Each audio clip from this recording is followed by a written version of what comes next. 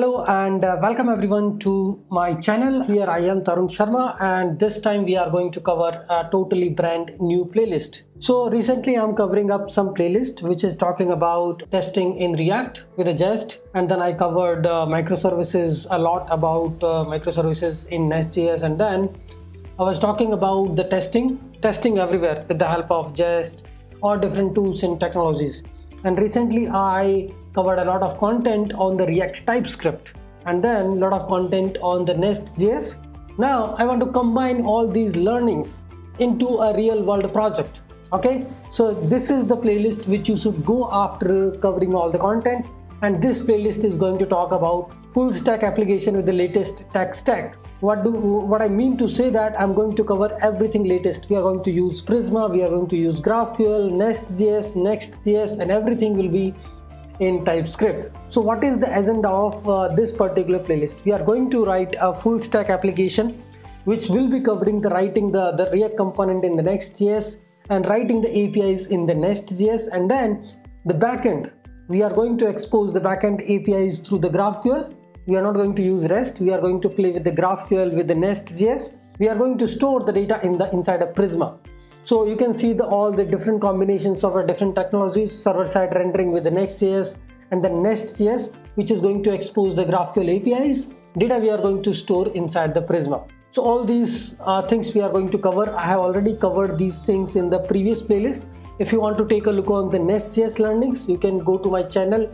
If you want to take a look onto the nextjs, which is server-side rendering, there is a playlist. Okay, everything is covered in a different chunks, but now we are going to combine all these things together and we are going to create a full stack real world application. Server-side rendering, lot of aspects, lot of concepts we are going to learn, and then nestjs for API building, and specifically we are going to use GraphQL. And one important thing is everything will be in the TypeScript. Either we write the front end, either we write the back end with the nestjs. We are going to write TypeScript only. And then coming to the test cases.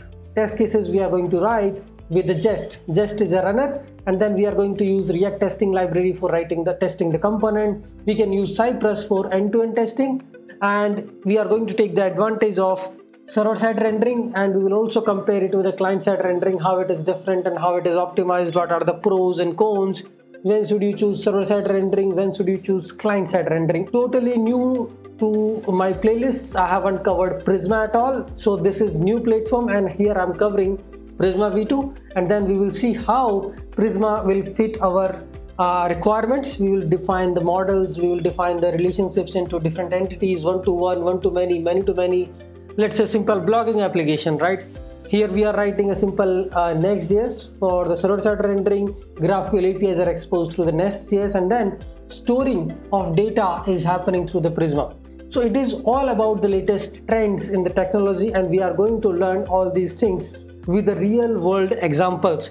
So get ready. If you are not prepared, you can take some time, you can check out my playlist, okay, how nestjs works. So because I'm not going to cover the very basic fundamentals of a next or nestjs or GraphQL, because I have already covered nestjs with the GraphQL, Express with the GraphQL, GraphQL Yoga, GraphQL Apollo, GraphQL Server, how to write APIs, those all things are covered. Everything is covered. If you just take a look onto my playlist, 101 videos on nestjs, basic, fundamental, React, advanced.